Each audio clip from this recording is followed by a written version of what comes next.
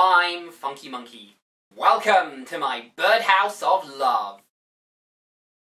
Ah, those heady days of World War II. Of course, on the home front, things were far from rosy. But we muddled through, and after D-Day, we pushed back the Nazis. Of course, you already know all this. What you might not know is the role that the humble carrier pigeon played in Allied victory, as depicted in today's subject, Valiant.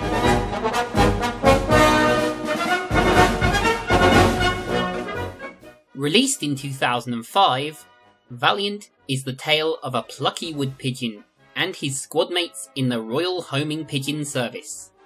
Featuring a galaxy of A-list voices, and backed by Disney, you'd think that it would have been a smash hit. Sadly, reviews ranged from mixed to negative, and Rotten Tomatoes only rates this movie at 31%.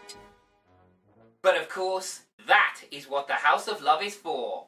So it's helmets on and chocks away for an animated tale of avian bravery in Valiant. Meet Valiant, a plucky young pigeon. He's just what the RHPS needs. But a chance encounter introduces him to the kind of pigeon they don't. This is Bugsy, a smart-mouthed, if slightly fragrant, city trickster pigeon portrayed by Ricky Gervais. Yeah, I know, but just go with it. He's actually rather charming in this. But smart-mouth Bugsy is all our hero needs to blag them both into service, where we meet our other protagonists.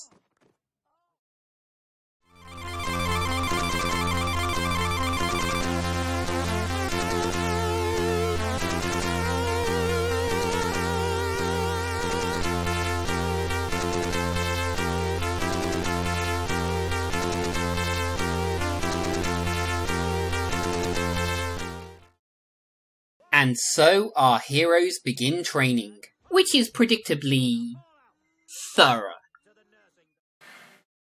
Basic training. I'll tell ya, I was just 18, fresh-faced and youthful. I never knew what hit me. Although it has served me well over the years. And I still do try and keep a practice in once a week or so. I mean, it isn't as much as it should be probably, but it does keep me from getting rusty at least. Though we do meet Nurse Victoria. You see, women were rather restricted in role of the 1940s, 50s, onward. I mean, even today it's better than it was, but there's always more to do. All too soon, before they're even anywhere near competent, Squadron F are called into battle. And while Bugsy gets cold feet in the middle of the night, I'm scared. His spirit soon returns. I couldn't let you get all the glory. And so Squadron F head to occupied France.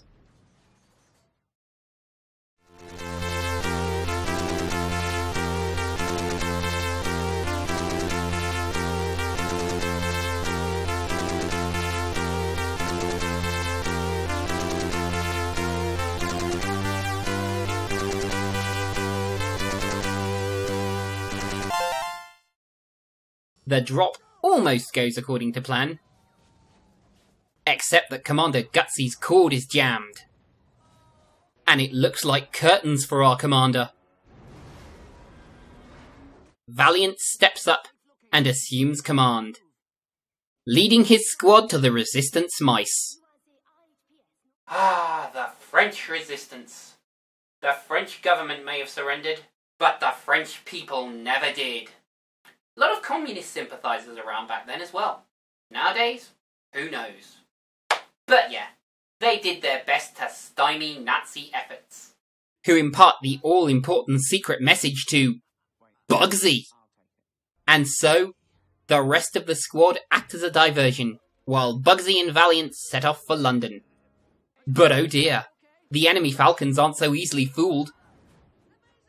And Bugsy is captured. But shock! Commander Gutsy's alive! And actually, it was a bit of a shock to me, not having seen this before. I thought they might just leave him dead. After all, what good does it do putting him back into the story here? Except for maybe a few yucks about his miraculous escape. And once again, our hero steps up, flying down the barrel of an anti-tank cannon. Slipping into General Von Talon's HQ, Valiant recovers the message and the prisoners. Oh, blimey, all this trouble. And for what? Well, actually, this is a very important message.